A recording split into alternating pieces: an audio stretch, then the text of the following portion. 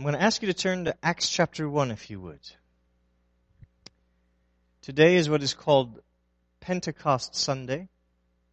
What I would like to do is focus our attentions on the ascension of Jesus as well as the movement of Jesus to pour out the Holy Spirit on His people.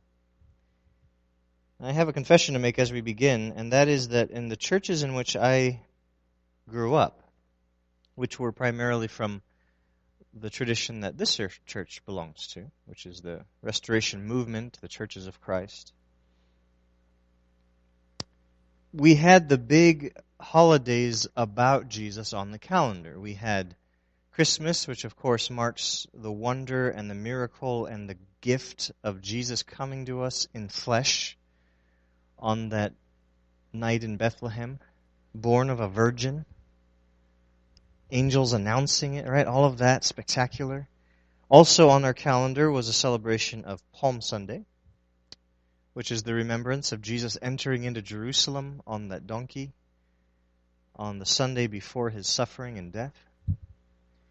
We would celebrate and remember very purposefully in our calendar what we call Good Friday, the day that Jesus died, and Easter Sunday or Resurrection Sunday, when He was raised to life. These were the primary things on our Christian calendar, so to speak, in terms of as we worshiped as a church. The birth of Jesus, the entrance of Jesus into Jerusalem, suffering of Jesus and death, and then His resurrection. And that was about it. And so after Easter or Resurrection Sunday, you'd basically have an open calendar for other holidays like Mother's Day, Father's Day, things like that, until you get back to Christmas.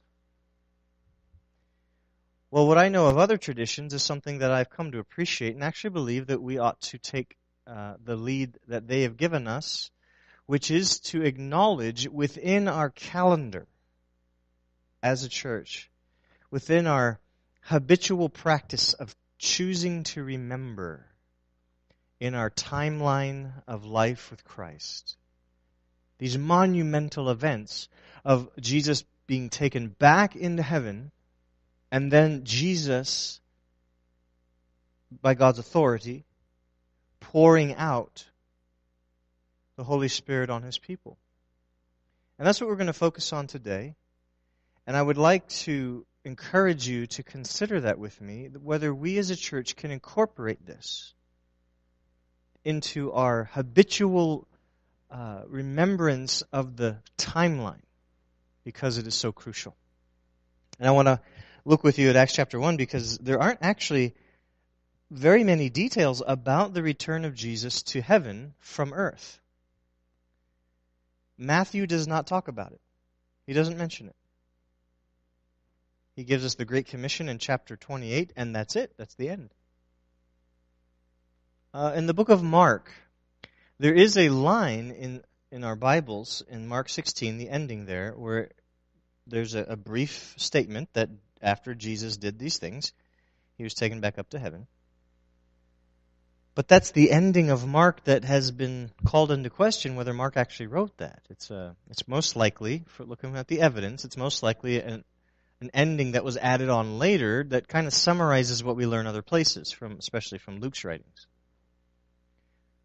So, okay, let's just say that Mark didn't include that in his original ending. Luke does.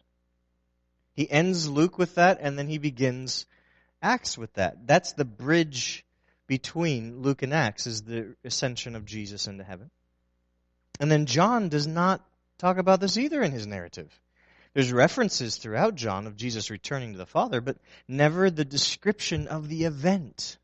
Okay? So, all of this to say, what little we have, we should really take note of, because this is a really big deal. It was important to God, it was important to Jesus, and it should be important to us because we love Him. And it was so important what happened.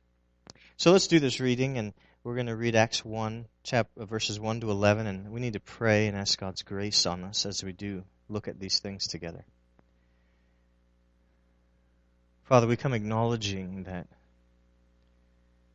We are a people that are prone to misunderstand or to miss things that are important or to be distracted in these times. And we thank you for your love and grace in the midst of these tendencies of ours. But we also know, Lord, that you, by your Holy Spirit, you can give us what we need to be focused and to understand and to hear what needs to be heard and to just benefit fully from this time in your word. And so we ask you to do that you would do something supernatural as a gift to your people. Because we want this word to sink into us, to shape us, so that we can be the people you intend us to be. And I ask this all in his wonderful name, the name Jesus. Amen. Acts chapter 1, starting in verse 1. In my former book, Theophilus, I wrote about all that Jesus began to do and teach until the day he was taken up to heaven after giving instructions through the Holy Spirit to the apostles he had chosen. So Luke, who wrote the Gospel of Luke, that makes sense, right? He also wrote this sequel, if you want, the book of Acts, which covers what happens in the church after Jesus' departure to heaven. Now when he says he instructed the apostles, remember that there's 11 now, because one of the apostles who betrayed Jesus, Judas, he has taken his own life. And so 11 apostles remain, and these are the ones receiving the instructions from Jesus through the Holy Spirit. Verse 3, after his suffering, which includes his death, that's important for what he's about to write here. After his suffering, he presented himself to them, the apostles, and gave many convincing proofs that he was alive.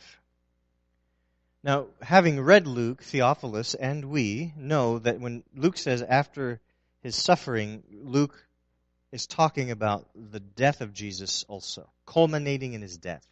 That's why it's so shocking that he's showing convincingly and proving convincingly that he's alive, because he was dead. I mean, like real dead, okay? Fully dead. Luke goes on here. He appeared to them over a period of 40 days and spoke about the kingdom of God. Did you know that? That little detail there doesn't get a lot of airtime, but that's significant. That's important. Because God chose this for a reason. God did it this way on purpose, right?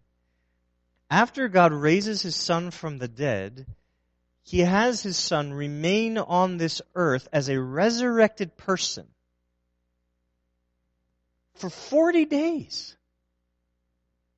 Now you think about, why would Jesus want to be here for 40 more days when he's most likely really desiring to be with Father? That's the tone I get from reading his prayer in John 17. He's really eager to return to Father. He's done the work Father gave him to do. He says it is finished on the cross. Now, he's not done working, but he's done the work he was given to do on earth, it sounds like. Why is he hanging around for 40 more days, right? And it's not like he wants to get a few more earthly kicks in before he leaves the planet, eat a few more fish tacos there along the Sea of Galilee and smell some more flowers. Like what? He's going to miss out on things if he doesn't take in some sights before he leaves? No. Look, heaven, I'm guessing, from everything we know, is like way better than what earth? In Galilee? In Israel? So why is he sticking around for 40 days? What's he up to? Well, Luke tells us, fortunately. This is another little known fact. When Jesus was resurrected, he spent time with his disciples in order to instruct them even more about the kingdom of God. That is hugely important. Because in his mortal ministry, Jesus obsessed about talking and living out the kingdom of God. And even after his death and resurrection, he's still focusing on that exact reality. And that's a clue for us, isn't it? Right? As disciples of Jesus, if you want to know what we ought to obsess about, we got to look at what he obsessed about. And it was, hands down, no questions, is the kingdom of God that is invading this world dominated by the kingdom of darkness. So he's preparing his disciples because he's about to leave. He knows it, and he wants them to be ready. They're going to carry on in his power in just a little bit in continuing the work of the kingdom of God. Verse 4, on one occasion, while he was eating with them, wasn't that one of his convincing proofs that he was alive?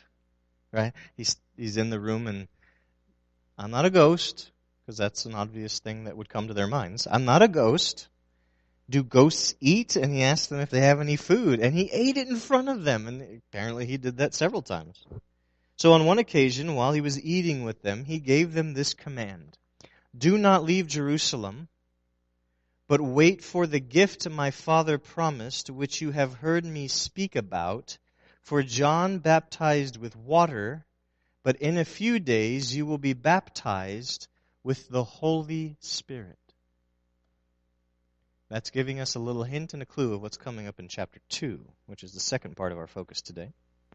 Then they gathered around him and asked him, Lord, are you at this time going to restore the kingdom to Israel? Now he's been talking to them about the kingdom of God, and they're still not quite grasping where he's going with all this. Now he never tells them, now listen to his response in a second here, but notice he never tells them that they're wrong, that God's going to restore the kingdom to Israel. He never says, well guys, that's not what this is about. This is not where that's headed. However, look what he does do. He refocuses them. He says, it's not for you to know the times or dates the Father has set by his own authority. The implication is that he is going to restore the kingdom to Israel. But he gets to decide that, timing-wise. That's his prerogative as king of Israel. But Jesus doesn't say, so don't worry about any of that. None of that is your concern. What he does say, okay, when it happens is above your pay grade, that is, you don't have security clearance for that kind of classified information, right? But he does say there's something you're going to be doing in God's process of bringing it about, right? Notice what he says here, verse 8. But you will receive power when the Holy Spirit comes on you, and you will be my witnesses in Jerusalem, in all Judea and Samaria, and to the ends of the earth. So you don't worry about if it's happening right now. You worry about what your job is right now. Though I shouldn't say right now, because there is a waiting period. Once they get the power, once they get the promised gift. Verse 9. After he said this, he was taken up before their very eyes, and a cloud hid him from their sight. Now, I really need to pause here. I need to take a moment with you to try myself and invite you to take this in as best you can from an ancient human perspective.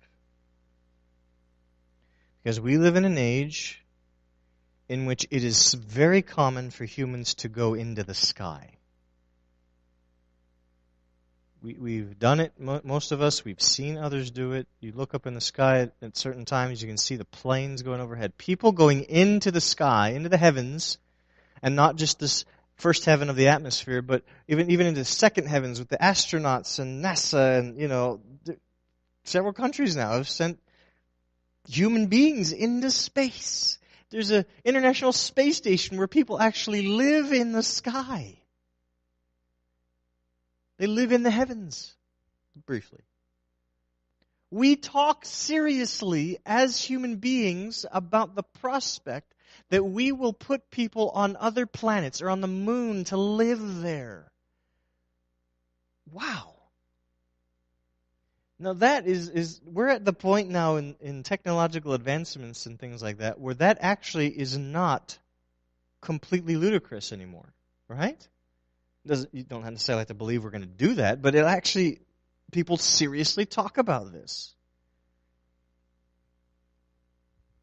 We have superhero movies where people are shown in the movies and on TV to be jumping, shooting up into the sky and flying around, So this idea, we're kind of inoculated to the wonder of this. But listen, whether you're ancient or modern, nobody has ever seen what those men saw. That in real life, a human being, glorified, yes, but a human being nonetheless, a human being was standing on earth and was taken up without jetpacks, without planes, without helicopter, without a balloon, right? No rocket power, none of that. He was simply taken up, whatever that means. We don't have a lot of details here. He was simply taken up into heaven, and he was hidden from their sight by a cloud. Never done before. There is maybe one example in the history of the people of Israel where we know a person was taken up into the sky. He had a chariot, a flaming chariot in a whirlwind. That was Elijah. Do you remember that? One person saw that, and that was Elisha. You got to see it. Jesus, though? No mention of a chariot, no mention of a whirlwind. It's just taken up.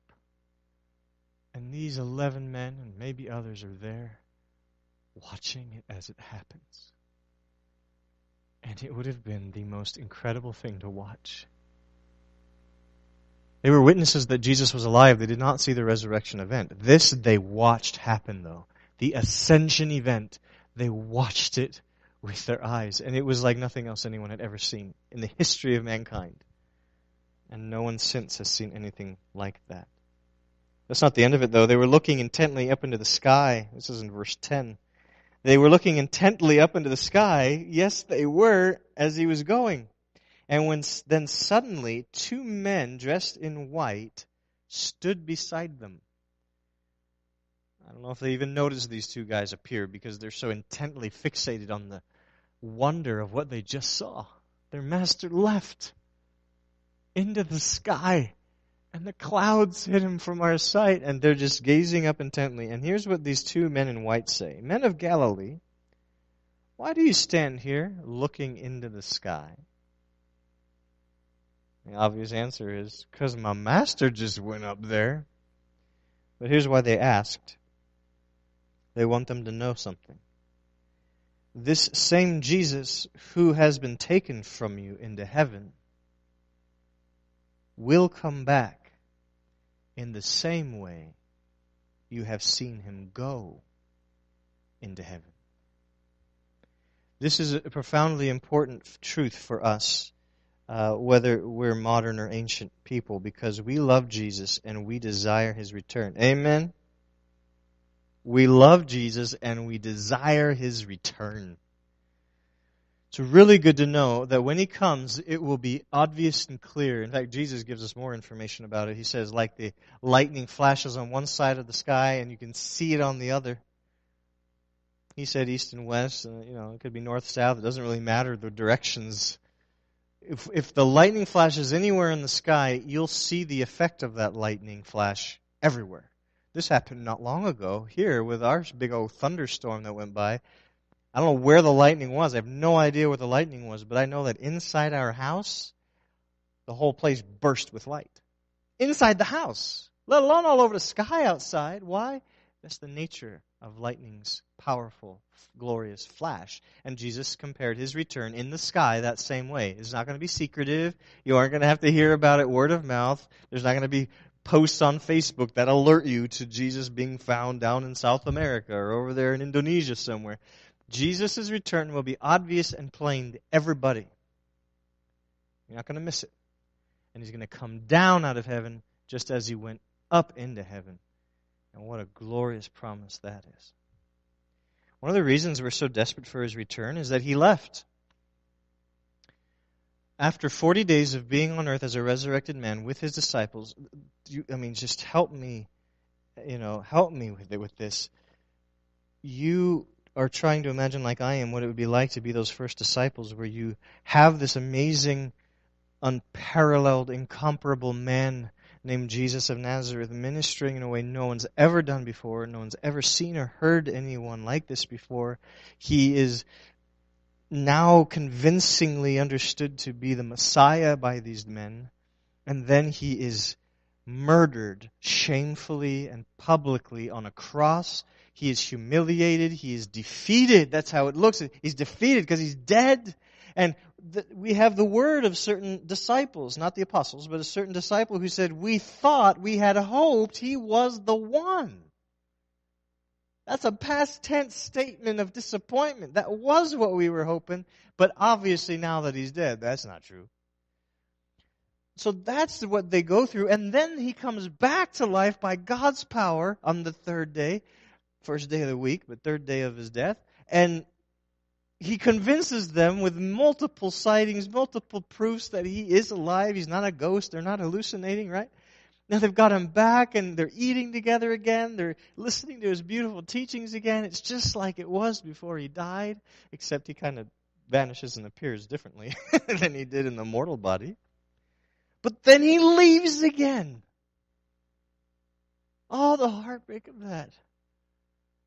And this time there's no, I'll be back in 3 days. There was none of that. We don't know when he's going to be back. I mean, the heartbreak. But God is so kind, and he gives these men a word of peace and a word of hope and a word of encouragement. He sends these two, presumably angels, I'm guessing.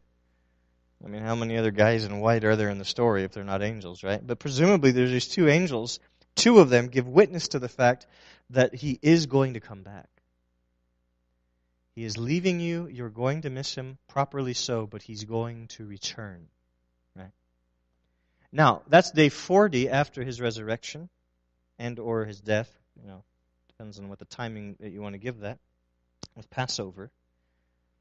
At the 40-day mark, Jesus returns to heaven. Now, here's what I want to focus on just for a second before we move on to Pentecost. Why is this event of the ascension so important? And the reason it's important is because there is a promise in Psalm 110, verse 1. A promise that God made through his prophet David. David wrote it down in a song. And here's what David says in his prophecy. Yahweh, the Lord, all capitalized. Yahweh says to my Lord, my Master, sit at my right hand until I make your enemies a footstool for your feet. One of the most consistently stated truths about Jesus throughout the New Testament is that he, when he went back to heaven, did something very particular. He sat down at the right hand of God. Jesus didn't just go back to heaven and then, retire, because he did a lot of good stuff here on earth. He really worked hard. He really gave it his all. Now he gets the reward of eternal enjoyment and relaxation in the retirement palace called heaven. Now, listen, some of us actually have been taught, or we've picked up the vibe along the way, that heaven is really just a place of pure pleasure and enjoyment. You think to yourself, this is our great retirement in the sky. No, things could not be further from the truth here. Jesus, when he returns to heaven, capital H heaven, the city of God, he returns to the administrative capital of God's kingdom and universal empire. He returns to the place where the work of God is centralized and then is sent out into the universe. And when Jesus gets there, you don't see him teeing off and, watching movies because he did his deeds on earth. What we see is Jesus sitting down at the right hand of the Father to take charge of everything.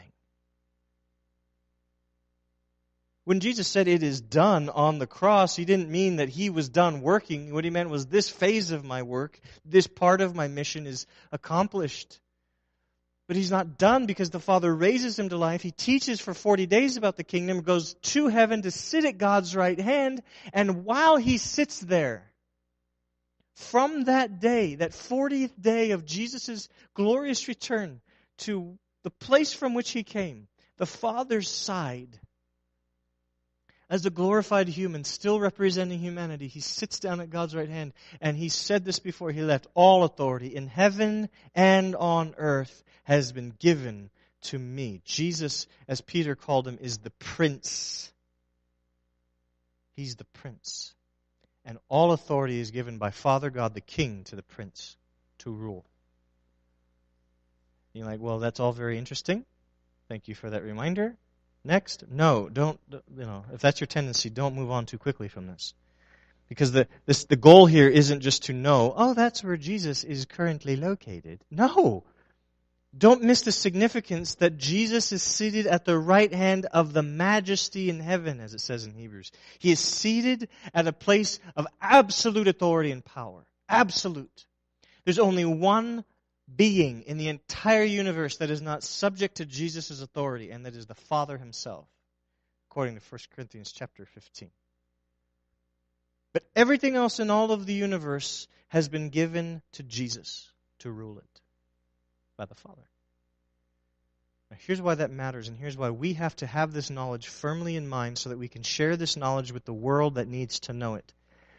As you look around you and as I look around me, it seems so obvious and it seems so clear that there is someone in charge of this system and this way of life, but it certainly isn't a good God or a good master named Jesus. We look around, we hear about a school shooting in Texas. We hear about the volcano that is wreaking havoc in Hawaii. We hear about all the things that have been happening in the last several years, and even before that, where it seems like the world is being consumed by the darkness, by the destructive power of darkness. And the kingdom of darkness seems to dominate. Does that resonate with anybody else? And you think, well, Jesus, when he comes back, will be in charge. But right now, the darkness is in charge. And this is a key fact of truth, a knowledge that we need to hold on to. Jesus, even now, and since he ascended to be with Father, has been seated at the right hand of God and has all authority in the heavens and the earth. There's nothing outside of his domain. And what that means, when we get to the Pentecost event in just a moment, what that means is that when he sends his people out with his power and his authority, that will change what's going on in his world. Because this world belongs to him. He has authority over this world.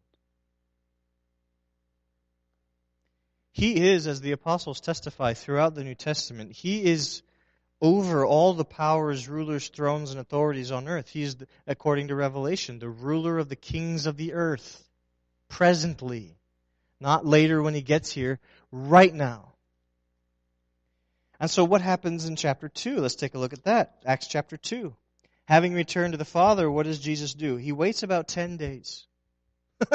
It's a really long 10 days. Jesus is actually absent from his people for 10 full days. Or, I don't know, full days, but 10 days. Because it's on the 50th day, that's what Pentecost means, 50th. It's on the 50th day, and that's actually a Jewish holiday, when a bunch of Jews are coming to Jerusalem to celebrate this day of Pentecost, which was originally a harvest celebration for the Jews, to thank God for the harvest and to honor him and enjoy together. And it became, over time, a tradition that they would also celebrate the giving of the law because they believed from their teachers and traditions that it was 50 days after their escape from Egypt, that God gives them the law and the covenant at Sinai. And so the Pentecost celebration is both the harvest that it was originally given to be, but also, thank you, God, for the law, for the covenant, for choosing us to be your people in this special covenant. So think about the timing. Think about the strategy of God. It was on that day of special celebration of harvest and of the giving of a covenant and the shaping of a people to belong to God in a new and special way. He does something for the new Israel, the new covenant Israel, that is very similar, yet so very different. Acts chapter 2. When the day of Pentecost came, and the people reading this originally would have known what that was as a Jewish holiday. When that holiday came, they were all together in one place, meaning these disciples, numbering about 120. Suddenly, a sound like the blowing of a violent wind came from heaven and filled the whole house where they were sitting. They saw what seemed to be tongues of fire that separated and came to rest on each of them. All of them were filled with the Holy Spirit and began to speak in other tongues or other languages as the Spirit enabled them. The church is filled with the Spirit of God, the Spirit of their Master, the Christ. I want to read what Peter said after this crowd gathers because they're so curious about all these languages being spoken. Here's what Peter says as a part of his message to this crowd of Jews. He says, God raised this Jesus to life, and we're all witnesses of it. Didn't Jesus say they'd be his witnesses? Peter's saying, we are his witnesses. Verse 33, exalted to the right hand of God. Do you know that Peter understood what that ascension meant? He understood that Psalm 10 was being fulfilled, that there was someone, the master of King David, who was Jesus, his descendant. The master of King David had been invited by God to sit at his right hand until his enemies were a footstool. Exalted to the right hand of God, he has received from the Father the promised Holy Spirit and has poured out what you now see and hear. You see, the ascension of Jesus and the pouring out of the Spirit on Pentecost are intertwined. One relies on the other. Jesus said to his apostles before he left, I have to leave, I'm going back to Father, but it's good for you that I go. And as horrifying that thought is, and as terrible as that thought must have been for them, Jesus was adamant, it's good for you if I leave you. And he explained by saying that if I don't leave, I can't send the Spirit to you, the advocate. But if I leave, I can send him. And I just need to testify as a man who lives on the continent of North America, in the country of the United States of America and in the state of Pennsylvania, somewhere in the middle there, that I am very grateful and I agree that it's better. That the presence of God is now everywhere his people are rather than in that one human mortal walking around named Jesus of Nazareth.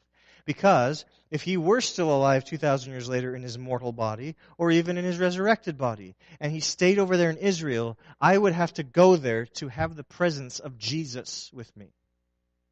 I have to chase down the presence of Jesus, if that's true. But because he left, and he was right that this is better, he pours out the Spirit of God. Because the Father was pleased to give his Son this job and this role in the story. The Son pours out the Spirit, which will be effectively the presence of Jesus among his people. And so when Jesus says, I'm with you always, even to the very end of the age, at the end of Matthew's gospel, that is tied directly to his ascending to Father so he can pour out the Spirit so that you and I can have that promise kept. That Jesus is with us always, even to the end of the age. And you say, how can he be with us? He's at the Father's right hand in heaven. Aha! That's because in his ascension and glorification, he kept his promise and sent us his presence through the Spirit. Now here's the punchline. Here's where I want to make sure we focus our thoughts with these things. These aren't just interesting facts of history.